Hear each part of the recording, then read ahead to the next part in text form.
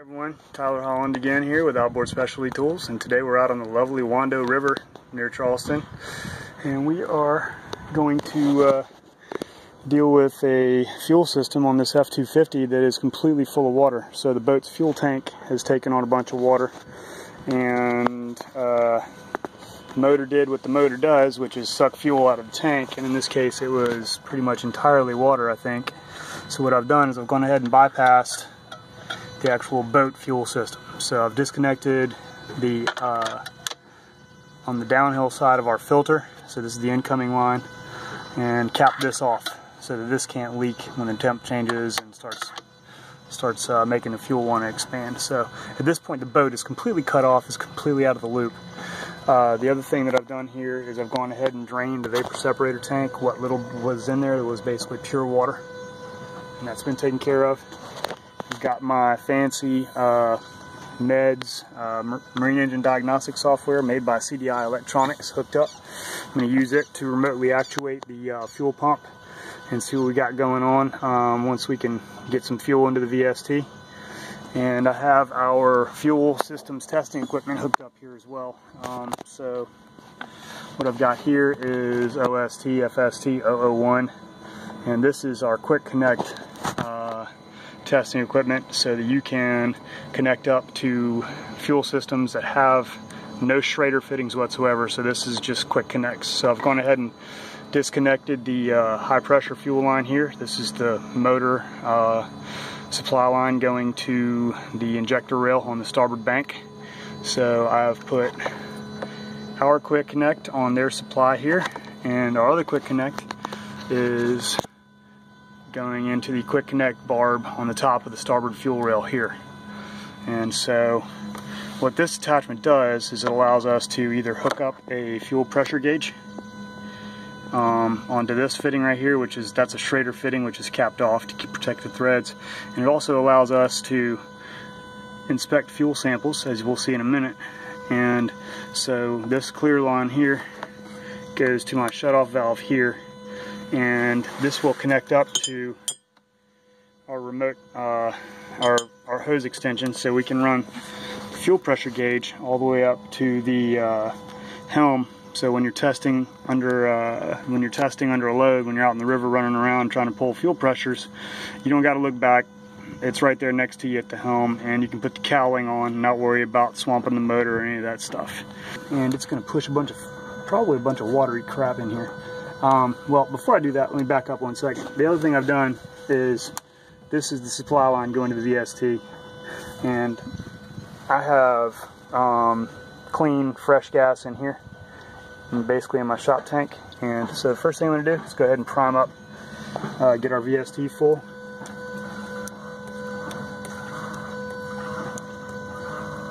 Okay, so at this point we have primed the VST up with fresh fuel. And now I'm going to go ahead and see what we got coming out of the starboard fuel rail. So let's see here.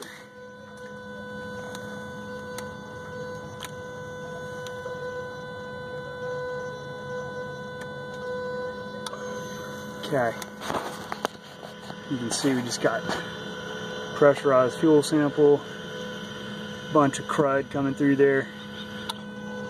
At this point, oh yeah, what you can see there in our little viewing area is water and maybe something that's like fuel, maybe not, but at this point it's all pressurized in here. If I want to get it into my fancy jar, just open up our shutoff here, do like this, and voila, easy peasy. If I can do it, anyone can. So now I'm going to go ahead and see if we can get another sample coming through here. So at this point, I got fresh fuel again in the VST, and I'm just using my computer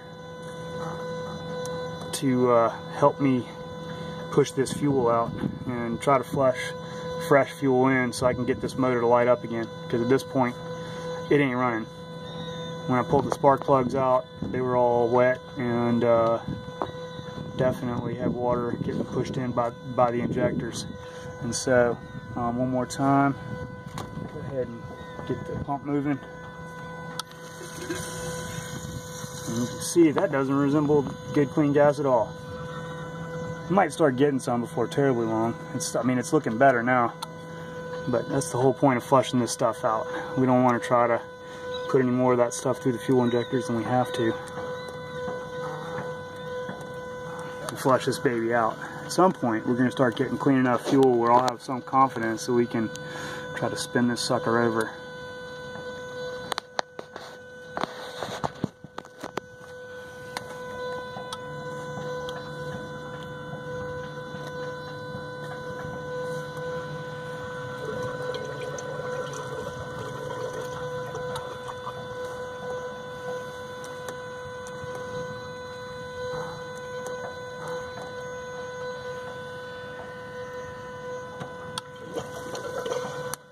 So I've just gone and cycled it 3 more times. You can see the line's starting to clear out. The really milky, cloudy stuff starting to push through. Mostly getting decent fuel now. Nice and clean and ready to try to spin the motor over. Now the other beauty of this system that I'm using is that, again, we're over the water. We don't want to spill fuel into the river. But our jar is nearly full, so what I'm going to do is shut off our valve here and get our jar emptied out. Put a cloth under here.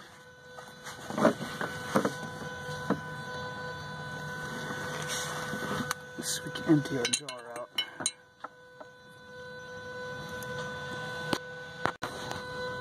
Okay, now at this point I've probably cycled through another quart or so of fuel. And all I'm doing is just seeing what's coming out of here again. Same drill as before. And I'm just looking to make sure we're getting some clean fuel out of here. And it looks like it's a lot better than it was before. So let's stick another sample. You can see we got much more clear, much better quality fuel. That's pretty much clean fuel coming through there now. Air bubbles are just coming through because there's air trapped up in here in my testing apparatus.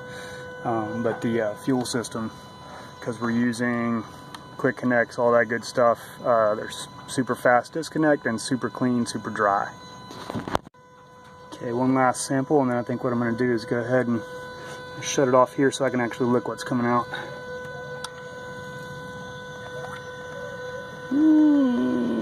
It's still a little cloudy. I'd rather see it not cloudy at all. We just got a big old blob of water in there. One nice thing about this tubing is when you got good clean fuel in there, you can see right through it. It's pretty much clear as a window. Okay, I'm going to pull one more sample here off the starboard rail, and then I'm going to jump over and do the same thing on the port side. Yeah, we got much better fuel coming through there now. So I'm going to go ahead and cap this off. So shut this off here. Then I'm going to disconnect here, put the high pressure feed back onto the starboard injector rail here.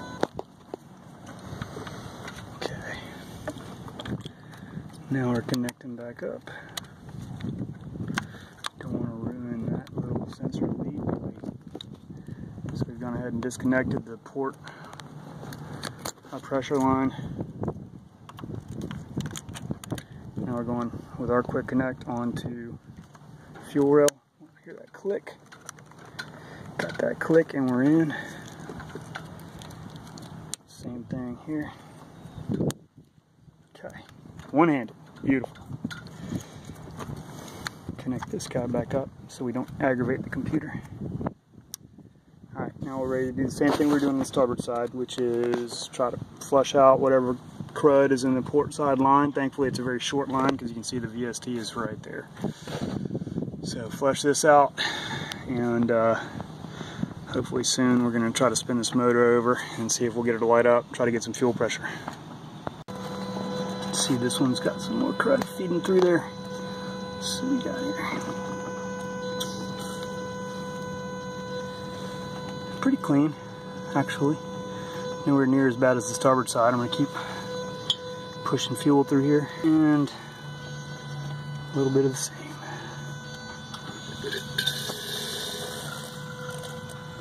There's some water and stuff coming out of there now. See, the jar looks pretty cloudy.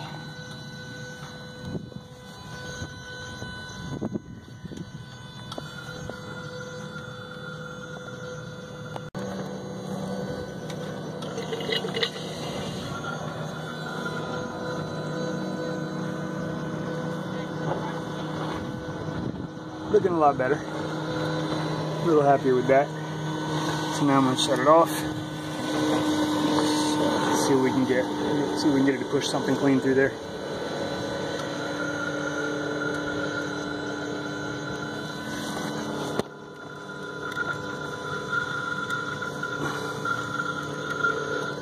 Okay, now got what looks like pretty darn cleanish fuel sample. What I'm seeing in the rail makes me happy enough to go ahead and stop flushing. And at this point I'm going to go ahead and connect up a fuel pressure gauge. Connect up my gauge to here. Alright, we've gone ahead and just connected up our fuel gauge, fuel pressure gauge to the Schrader fitting on the test attachment. Let's see what we can get here.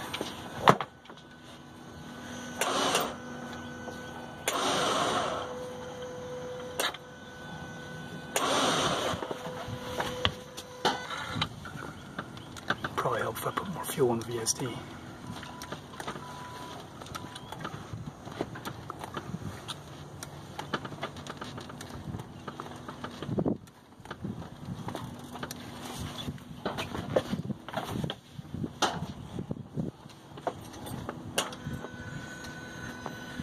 Okay, got pressure. And the fuel pressure regulator is doing its job, letting pressure come down to where it should be. And now we have the motor out of the water. I'm going to need to lower the boat into the water to run it. First I'm going to see if I can get it to light up.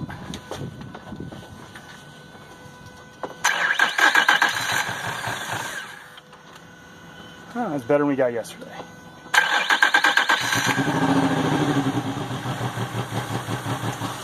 Good enough.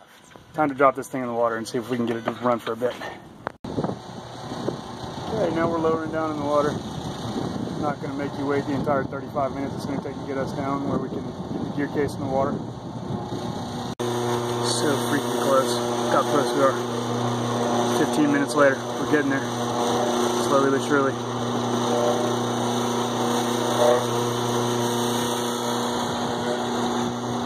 Pressure gauge has been slowly losing pressure since I went key off about 5 minutes ago to lower us into the water. Always the injectors, at least one of the injectors or more is hanging open. But once we get this thing, first things first, get the motor running, get clean fuel pushing through the fuel system, get the water out of the fuel system on the motor. And the next step is get this thing on the hill, do a real tear down, get the fuel system completely cleaned out, tear out the VST pump, get our injectors sent off for cleaning, and then see how they test. Because we've lost 18, 20 psi just sitting here when the injectors should be closed. Alright, we're about ready to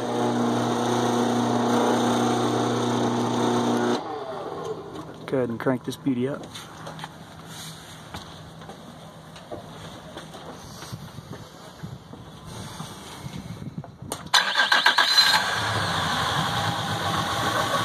Now it is to be expected. This motor is going to run like crap for a little while. It's still probably got water in the injectors. And there's probably still water in the bottom of the rails.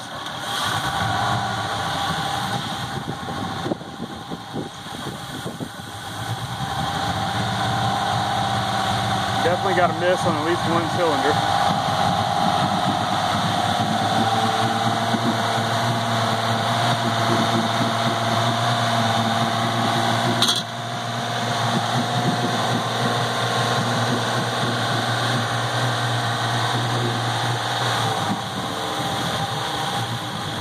I don't know if y'all in YouTube land can hear it, but definitely got at least one cylinder ain't hidden. Hold the fuel pressure steady. That's about where Yamaha likes to see it. This is empty, about the same, about 40 psi. Sometimes we go down a little bit lower, maybe 38-ish. Again, we're just running off shop fuel here. Both been hot now. See right there, that's just goo in there. So at this point, all I'm doing is just keeping pumping fresh fuel into the VST and letting the VST do its job, which is push fuel throughout the rest of the injection system, get it to all the injectors on both rails, hopefully displace some of the water that's in the injectors. Probably won't get it all out, but really the objective is to get as much water out as we can and get this boat to the hill.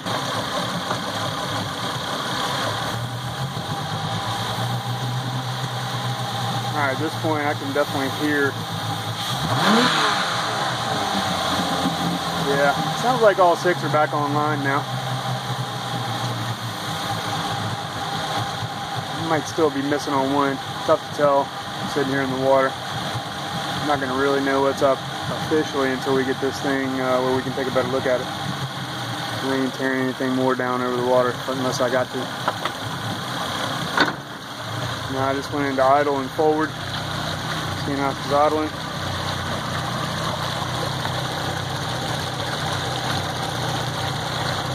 Idling pretty good.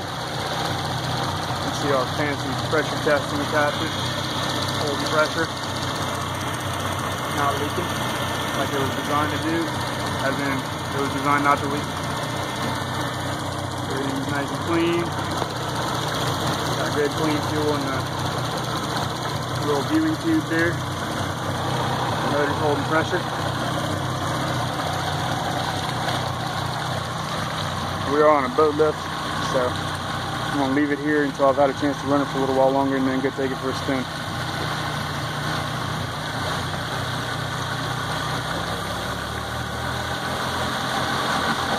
I'm going to turn up the RPM just a little bit. Alright, well, that about wraps up our demo and tutorial on how to flush out your fuel system using I mean, you can get by without having the mode software, but it's a real nice thing to have. If you don't have mode software, what you're going to have to do is cycle the key switch on and off about a few dozen times so that you can get the fuel pumps to push clean fuel and try to displace as much of the contaminated stuff as possible.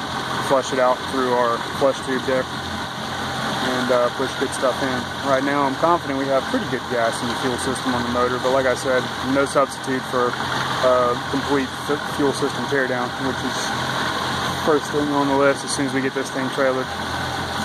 And well, that's it for today, everybody. Again, Tyler Holland for Outboard Specialty Tools. Feel free to check us out and contact us anytime with any questions. Thanks.